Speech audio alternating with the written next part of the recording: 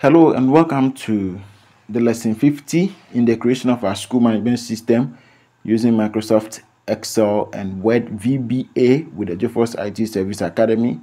In lesson 49, we dealt with how to insert the formulas that can help us to indicate the total amount received from our students, the total amount received from our learners in each class. Now, in this lesson, we are going to learn how to autofill for the rest of the classes. We are going to learn how to autofill this particular formula so that whenever any student pay from any other class, we can be able to see the amount received. We can be able to see the installment 1, 2, 3, and 4 in our system without any stress and without any problem. So if you are new to the channel, please make sure that you subscribe to the channel. Make sure that you share these videos with your friends and family members to also benefit from us. Please make sure that you turn on the notification bell icon for all as we upload more videos on how to create a school management system using Microsoft Excel VBA. So without wasting much time, let's just get started. Watch the video from the beginning to the end. Watch it carefully and check the description of this video for more video links on how to create a school management system and any other thing. So what we are going to do is that we are going to stand here. We started this in lesson 49, so we are going to stand here. Let your cursor or your mouse pointer appear like the plus sign, then you left click and hold. So we are going to autofill this for the rest of the classes. As I said earlier in our previous videos, we are developing this system for 505 students. So we are going to do the auto-filling for all of them. So just leave it like this.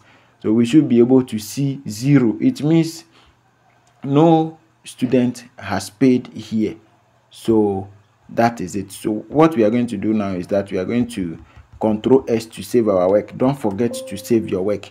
Always Control S to save your work. So we are moving to this side here. So let's just try something in our system. Let's just try something. So let's assume that this is KG2. I think this is KG2. Yes, KG2. So the student paid only 20 cedis as the first installment.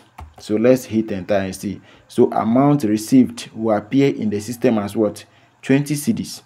This is the amount that the student has paid. This is the amount that the student has paid. So let's just check something here. So let's come to this one here. Then let's assume that the first installment is 300 cedis. You enter it like this. It should appear here as the amount received because that is what the person has paid. So that amount must reflect in the system for everyone to know that, or for everyone to see that the student has paid so and so amount. So let's say that the person has paid another 100 cedis as the fourth installment. It must appear here. So this 100 here plus the 300 here is making what? 400. So the 100 plus the 300 is making what? 400. So now the next thing that we are going to do is to work on the balance. We are going to work on the balance here. We already programmed the system to determine the exact amount that a student must pay, the exact amount that each student must pay. So there should be a formula, there should be a code that can help us to determine the balance here. We need to see the balance here. So what we are going to do is that we are going to insert that formula to as well without wasting much time. So let's quickly insert our equal to sign. Please make sure that you watch the video from the beginning to the end. Don't skip any part because you miss something valuable. Don't skip any part because you miss something valuable. Alright, so you insert your equal to sign. Then the balance is going to be the fees minus receive. The fees minus receive. So after inserting your equal to sign here like this, just move your mouse pointer or your cursor, whatever, to this side. Then you select the first one like this. Then you insert minus. Then you come to receive here. Select this one too. Then you hit enter. Good. So the balance here is supposed to be 0. the balance is supposed to be 0 because of a particular reason. So we don't want this video to be long.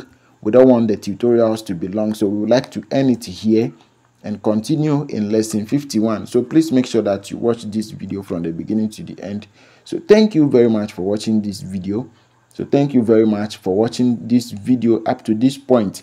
Please make sure that you subscribe to the channel as you wait for lesson 51 to be uploaded onto this channel. So thank you very much. Let's meet in lesson 51. Bye bye.